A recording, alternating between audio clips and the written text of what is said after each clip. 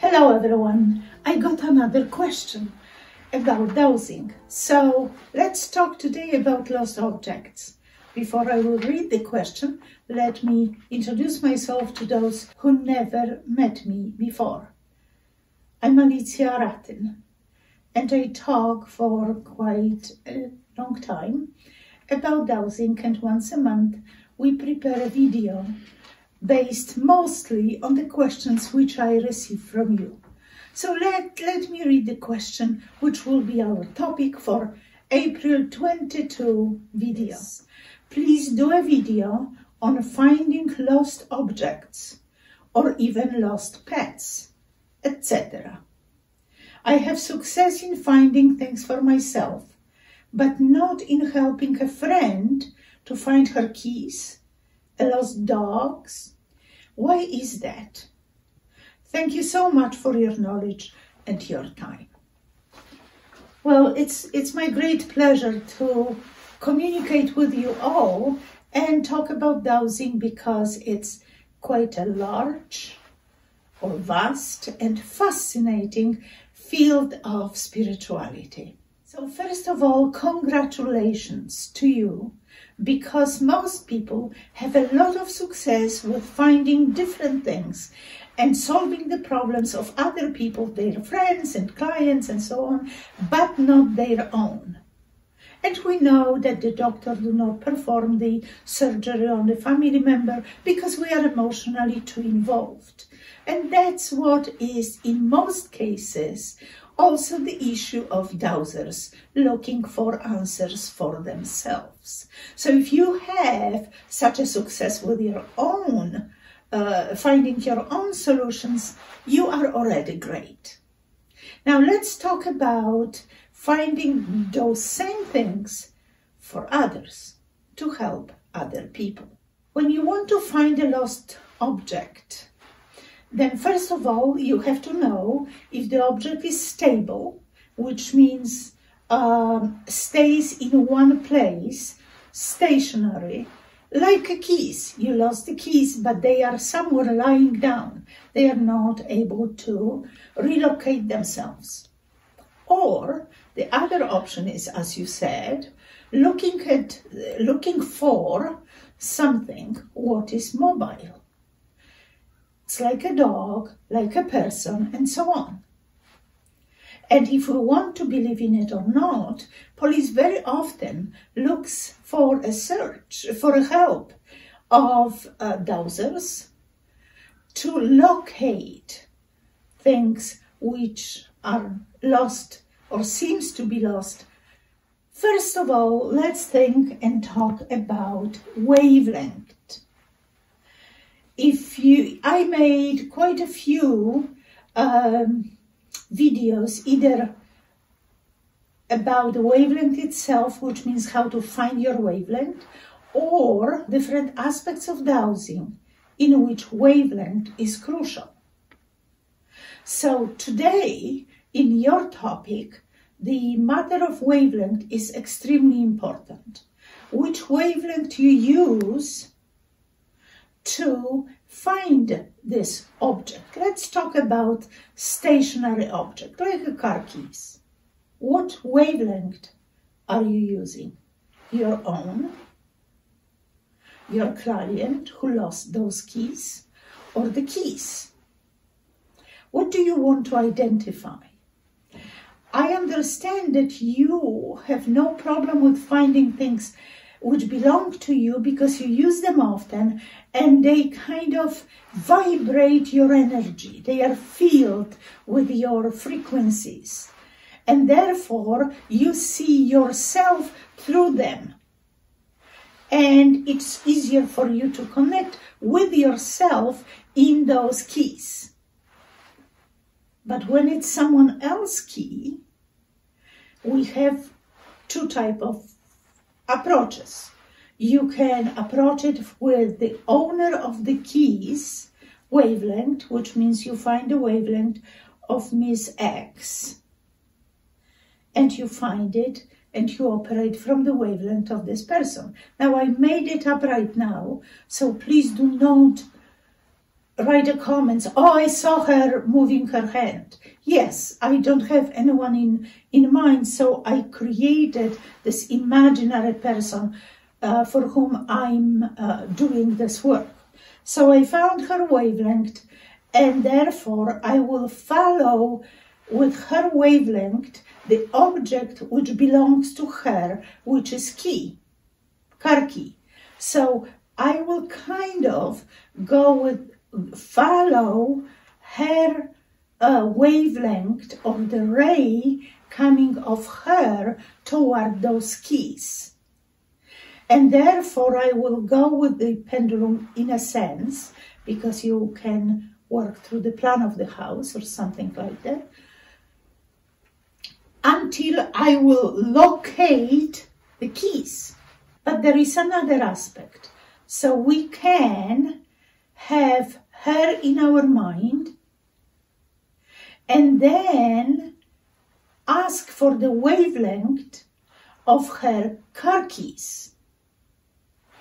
Therefore, we don't have to go from her to car keys, but we can go and find directly the car keys.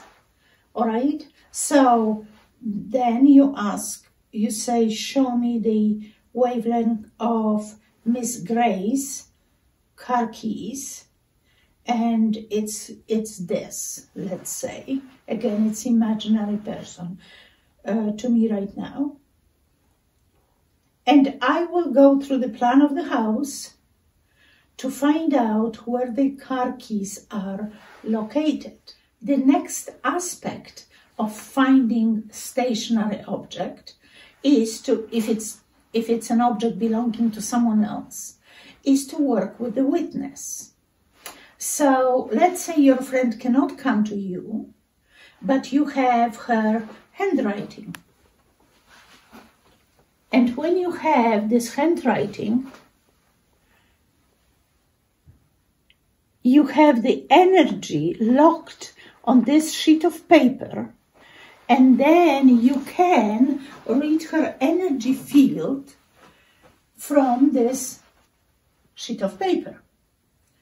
So now, if you want to look for something from this signature, then, of course, you can find her wavelength, or through her energy field, again, you can find the wavelength or car keys and do exactly the same. It's just a different approach. It is always the best to have a witness, because then you are independent.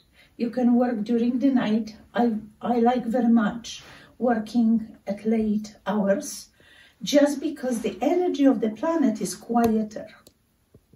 Therefore, there is less interferences with my reading and other people wavelengths and so on. And people mostly are stationary at that time because they are asleep, unless, of course, you work for someone from far away with way different time zone, and therefore they are not asleep, but it's different story then. So remember about the witness.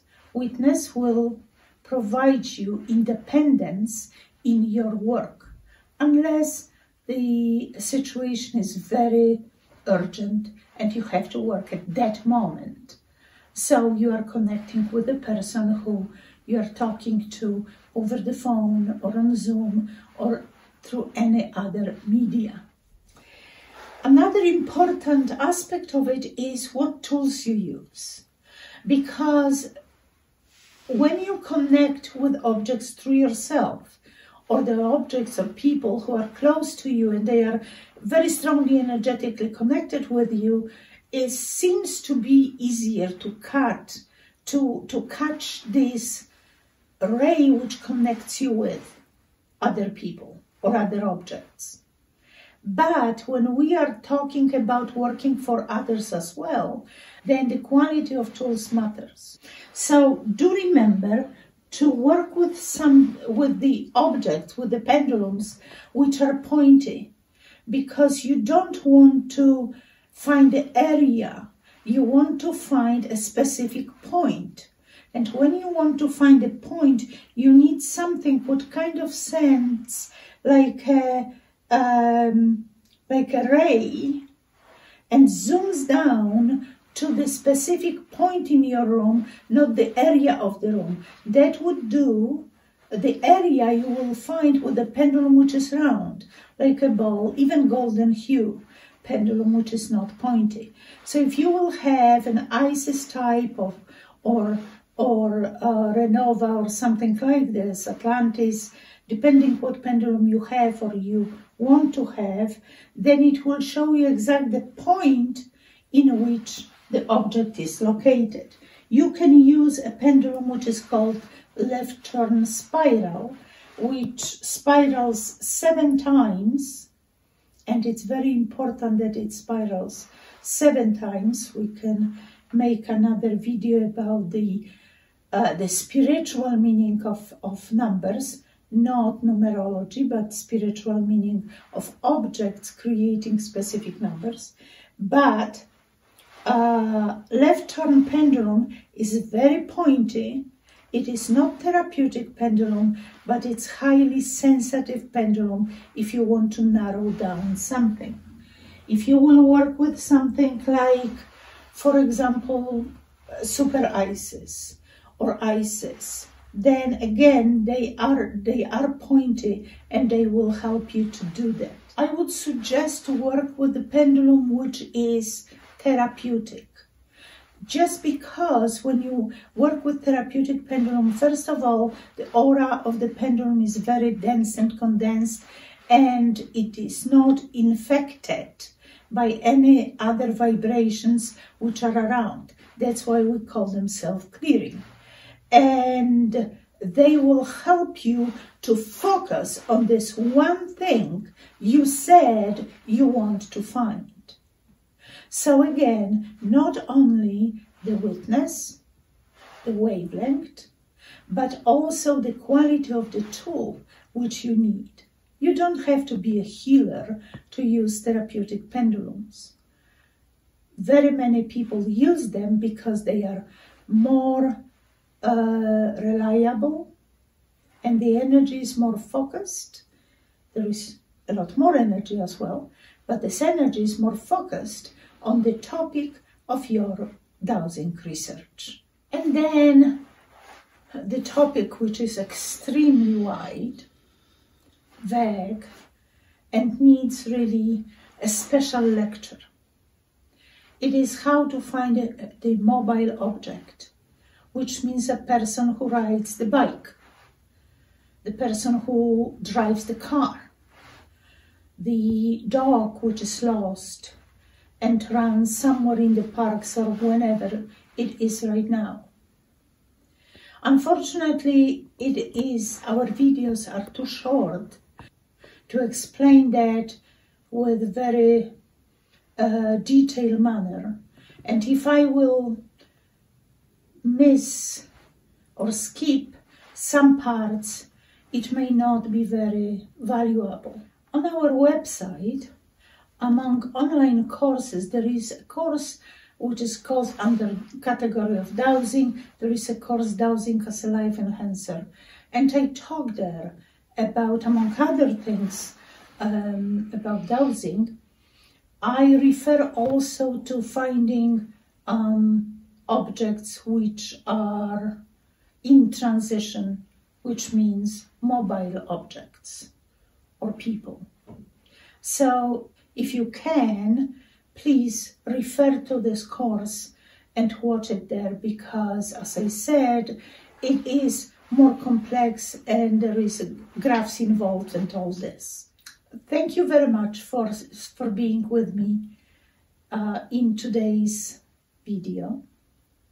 Thank you for your interest in dowsing. Please join our channel so you will be notified about new pieces of our videos regarding different aspects of dowsing, mostly scientific dowsing. If you are interested, you can also join us on a private group of scientific dowsers which meet once a month on Zoom. In order to become a member of this group, please send us an email from Contact Us on our website, and we'll tell you how to join the group. Thank you very much. Have a wonderful time dowsing, and visit our website, intuitivedowsing.com, to learn more about different objects, different types of dowsing and pendulums, and different lectures.